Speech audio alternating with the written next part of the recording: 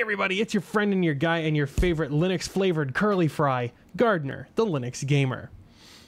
That's a good comment. I like that comment. This video is brought to you, as always, by my gracious Patreon contributors, including the support of Matt Dancer. Matt, your support is truly humbling.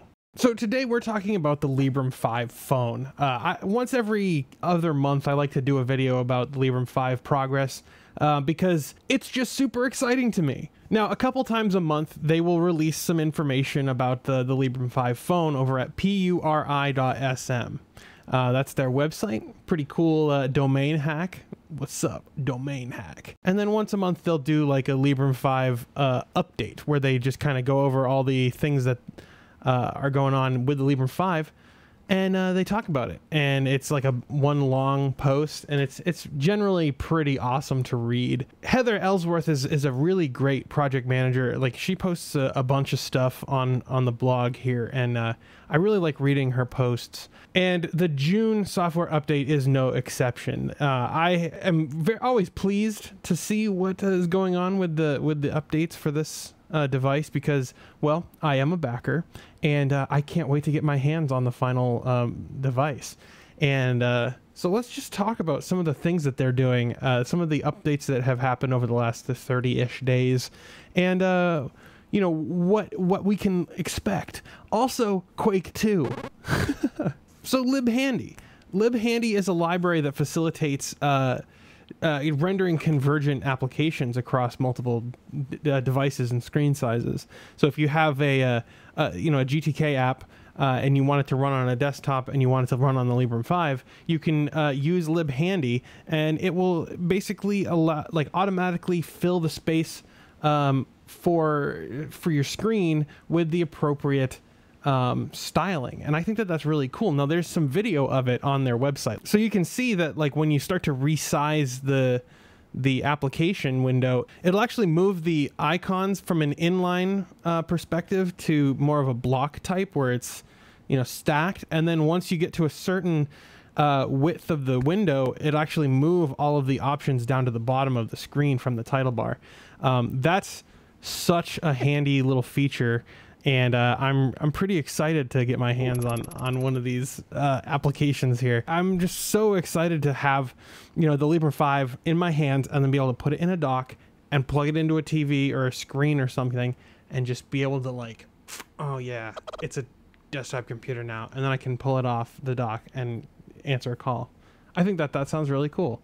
You can also see that the preferences window in GNOME Web is using the libhandy module. Also, to follow up on GNOME Web, which I called it Epiphany in my last video, a bunch of people gave me crap for that. The package is called Epiphany, so, I mean, GNOME Web, Epiphany, it's all kind of the same thing. But the Purism developers have actually identified and have worked on or passed on some of the bug problems to the upstream. So yeah, I mean, we're going to have the GNOME Web is going to be more rock solid, more stable, less buggy, thanks to Purism and the Librem 5 phone, and I think that's awesome. So messaging has been improved. Call logs have been implemented in SQLite. You're going to be able to back up your SQLite data from your phone, which is pretty cool. You can store that in the cloud if you want. I mean, in my personal cloud, I'm storing mine. So they've also added encryption for XMPP chats, chat messages, chat sessions. I don't know what the proper term is for that, but it's pretty cool. And they actually have, you're going to be able to see a padlock symbol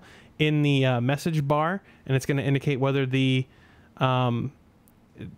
chat is actually encrypted or not. This device is actually, like, really focused on privacy, which is, like, a big selling point for the device, obviously. So the modem won't have access to your microphone or your speakers unless you're in a call.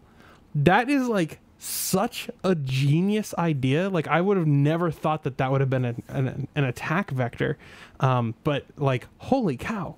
So basically, your Pulse Audio server, your Pulse Audio daemon, is going to connect to the modem when you have a call coming in or when you're making a call, and then it's going to shut off the connection between the modem after the call's over.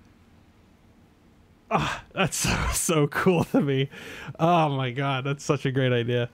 But then let's talk about some of the other stuff. A lot of the core things going on with the development kit are drivers. So they've included the drivers for the camera in this thing, in the dev kit image, and that's really cool because then they had the dev kit take a selfie in the mirror, and I think that that's really cool. I don't know why they're not using that more in their marketing. Get on that, guys. I mean, including that in your marketing materials, be like, the world's first phone selfie. I don't know. I think that's cool.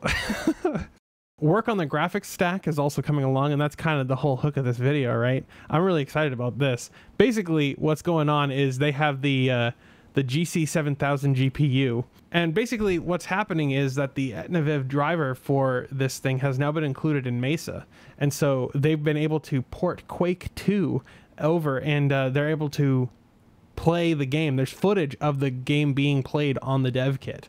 That's really exciting to me. As someone who appreciates Linux gaming, I'm stoked about that. But yeah, I'm really excited about this. The Librem 5, I think it has a ton of potential. And I've actually enjoyed watching this YouTube channel called Hackers Game.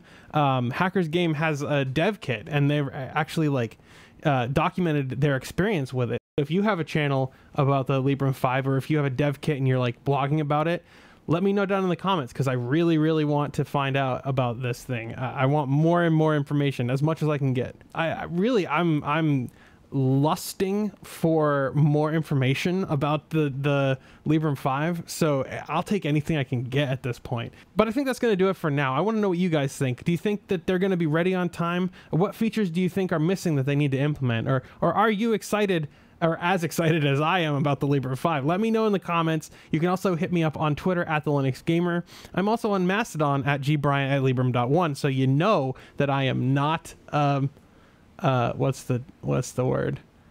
Biased, because the Librem stuff I'm a big fan of.